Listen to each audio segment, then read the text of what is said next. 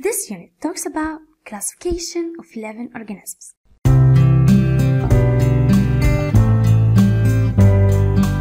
Classification.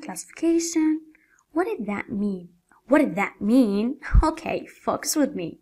If we have a line like this I'm drawing now, the big line, and this fish, and we have a cute cat, and there's a small worm, even a deer. All of this called living organisms. And here we are. We can classify each organism. But how? Okay, we have 7 groups to classify. 7 groups.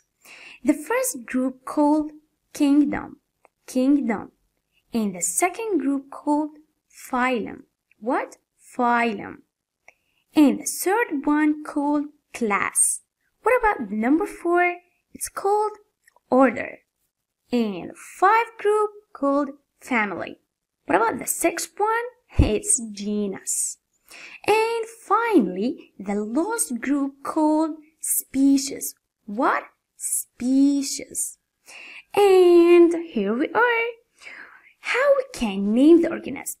We have a system in this case, and the system called binomial system of nomenclature.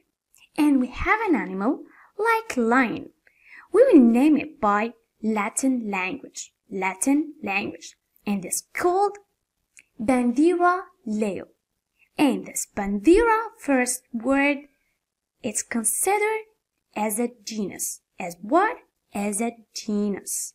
And the second word called leo, we can consider it as a species. As what? As a species.